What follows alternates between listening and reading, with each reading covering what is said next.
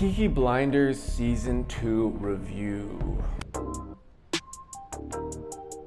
Hey, what's up guys, it's Josh here. Today I want to do a little review on Peaky Blinders Season 2. Now I just did a review on Peaky Blinders Season 1. I'll probably do a review of all of these seasons, and I think there's going to be a new one coming out, so I may do a ranking of all the seasons after number 5, or I might wait for number 6. We will see, but you'll be definitely getting my opinion on all of these. So this show actually could have been in my top 10 shows of all time, and after watching it, this show might even be in my top 5 shows of all time. I am going to be giving away some spoilers in this review, and I do recommend highly that you just go ahead and watch the season. Watch Season 1, watch Season 2. If you're not into it, you just give up, okay, come back to this review. But this is really worth watching. I just want to be able to say everything in the video, so there will be some spoilers. So this takes place, I think it's 2 years after the first season. Season 2 is kind of like giving Season 1 a correct ending. I think when they were shooting Season 1, they really didn't know where they wanted to go with it. And at the same time, you really wanted to see Tommy with Grace, and you just absolutely could not do that in the first season. You just didn't have enough episodes. So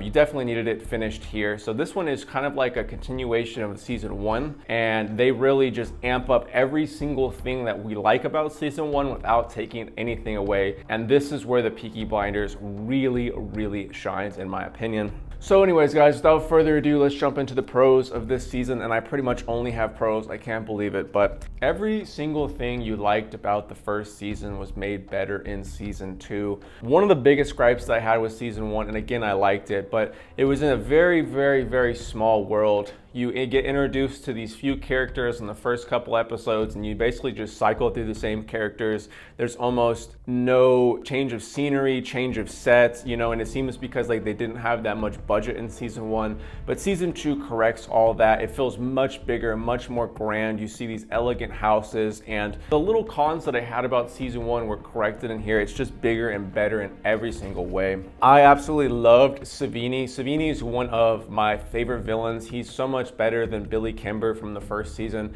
Billy Kimber, you already knew right away that Billy Kimber was like a pushover. You know, Savini is actually rough. He's so much more rough. He's so much more aggressive. He's so much more of a hard villain to take down, and infinitely better than Billy Kimber. The horse trainer girl, I always forget her name, but it's basically Tommy's other love interest in here, and he actually spends more time with her than he does with Grace, and she's got such a sadness to her, and you just want to see Tommy, you know, get with her so bad. And it was tough because I almost wanted him to get with her, and I actually talked to one of my friends, and she said that the same thing, like, I don't know about Grace, I kind of like the horse trainer girl. So she was weak but also not a pushover. I really liked her character so much. Another thing was that it's firing on all cylinders. This is kind of a problem that happens in 3, 4, 5. There ends up being so much drama, and you know, there ends up being some deaths that going along that you don't really get that perfect Peaky Blinders picture. And I knew this was gonna happen at some point. Everybody's gonna look at Tommy like let down by Tommy, because he's just gonna constantly be himself, constantly risk these things, and people are slowly just gonna lose trust with him. In this one, he's still in everybody's good graces. No, in this one, he's saving everybody. Everything that he's doing is a necessity, and it's not like people are arguing or there's this, you know, mismatch between the Peaky Blinders. Everything fires on all cylinders, and nothing's left in like a weird kind of limbo at the end. The events in Season 2 and the locations were so much better. You hear about these little events that are gonna happen, they end up happening in like the last episode, and the events and the scenery were just so much better than Season 1. I know I touched on that a little bit already. The intense action and violence now, I guess this is a pro only for certain people, but I just like how gritty and intense, and just, it holds nothing back. And for me, for some reason, I like TV shows where I feel like they're holding nothing back, like I'm seeing the most raw thing ever. And it is. It's gritty and it's intense, and it seems like you couldn't be more gritty and intense than it is in this show. I have no idea why this show is so anxiety inducing. It is crazy. You know, the Peaky Blinders are gonna take some hits before they take down the next guy, so it almost happens every season, and I don't know why, but this show is so anxious in a good way. They dangle, you know, characters possibly dying from you in the perfect ways, and it's just anxiety inducing from beginning to end. And it's not really a bad thing. I'm so anxious because the show is so good, so it's actually a good thing in my opinion. And then another thing is that we had no big major deaths. I'm not going to get into any details, but season 3 and season 4 have some major huge deaths from characters that you just absolutely love, and it sucks so bad to see them go out. In season 2, I mean, obviously there are some losses.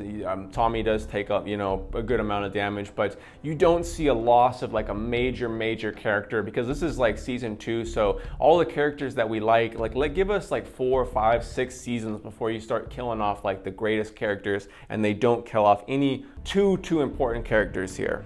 Peaky Blinders somehow has like a really good progression, like series to series. Like every time you think, oh, Tommy, by the end, Tommy's just the king of the world. And then the next time they find a way to give him more to do, And it seems like every season it actually expands instead of we're doing the same thing over and over, which is actually really nice, because normally if you got to be the top, to be the king, there's nowhere to go. So then Tommy basically needs to just fall. But somehow they keep raising the roof, and it's very believable. I really like that about this show. Peaky Blinders just has these rewatchable scenes, and I don't know what it is. Very seldomly do I ever watch a movie and was like, oh my goodness, that scene was so juicy that I need to see it again. And this happened at least twice in this season, and this has happened in Peaky Blinders season 3. So this almost never happens even with some of the best movies that I've ever seen. So to have these scenes that are just so juicy that I have to rewatch once, twice, maybe even 3 times, like very seldomly do I come across a show that I like that much. So my mixed aspects is Grace, because like I said, I loved season 1. The main parts about season 1 that I liked was I wanted to see Tommy get with Grace, but then it's almost kind of like she didn't really want to be a part of Peaky Blinders season 2. I think Grace is only in maybe 3 episodes, but I think it's more like just 2. She's maybe in 10 to 15 minutes of this entire season. So it's like they are giving us the icing on the cake. They are giving us what we wanted at the end of season 1. Tommy's kind of moved past that. We really like this new, sorry, I forget her name, but the horse trainer girl. I really like that character. We've had time to bond with that character, and there's kind of like this love triangle. But anyways, I'm just kind of mixed on Grace, because they make her the most important thing, but at the same time, we don't get enough time with her as much as we did in the first one. So I just wish if Grace was going to be the prize at the end, that we got more time with her, because it feels like she was just barely in the season. And they're like, oh yeah, Grace, here's the trophy, Grace, here you got her, boom. I just wish that if she was going to be the trophy, that if she would be in more episodes. That's just me personally. So let's jump into the cons. I really almost didn't have too many. I felt like there was some small plot conveniences at the end, how Tommy just kind of gets away at the end, and then also Tom Hardy goes against Tommy early in the season, and then all of a sudden they make an agreement. I don't know, but I feel like there were some small plot conveniences in this one. But to be honest, guys, I really almost can't think of anything I do not like about this show. And I actually took a long break after this season specifically, because it left so perfect, and I knew the show is so crazy and so dangerous that in season 3 they just have to kill somebody that we love. So I'm like, I want to end with season 2. Everybody's here, the picture is perfect. And so I actually didn't watch season 3 for like a month or month and a half, but then one of my friends got me back into it, and I've just been crazy watching them. I think I'm on season 5 now. I'm gonna be pushing out the Peakies. Let me know what you guys think of Peaky Blinders. Have you checked it out? Have you not checked it out? I absolutely highly recommend that everybody watch the show if you like gritty, intense, realistic, classic shows. Absolutely love this show. Can't recommend it enough. Can't believe I'm gonna say this, but as far as serious shows, this might be in my top 5 shows of all time, which is crazy considering how picky I am. But if I were to give this season a rating, I'd probably give it a 9 to a 9.5 out of 10. Near perfect. Absolutely loved it. To be honest, guys, Dexter was one of my favorite shows. I liked season 1, 2, and 4. I absolutely loved them, but Peaky Blinders may beat Dexter. You know, I need to rewatch Dexter to be able to say that, because I love Dexter. But anyways, guys, let me know what you think of Peaky Blinders season 2, season 3, and 4 reviews will be coming out shortly. We're on the road to 50,000 subscribers, and I couldn't do it without any of you guys' help. You guys are the best. I'm having a great day out here. Hopefully having a great day at home. See you all in the next video. Peace.